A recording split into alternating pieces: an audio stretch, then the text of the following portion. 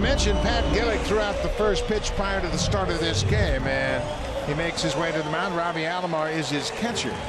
Gillick was a left-handed pitcher in his playing days. He played at USC in California.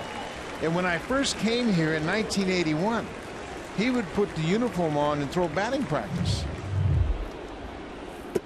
And the first time I saw him, I didn't recognize who it was throwing batting practice. I said, this guy's terrible. I thought it was a police officer. He was throwing BP, and it was just terrible. Did you tell him that? Oh, yeah. Say, hey, boss. Yeah, hey, boss. You know what? Why don't you go back upstairs?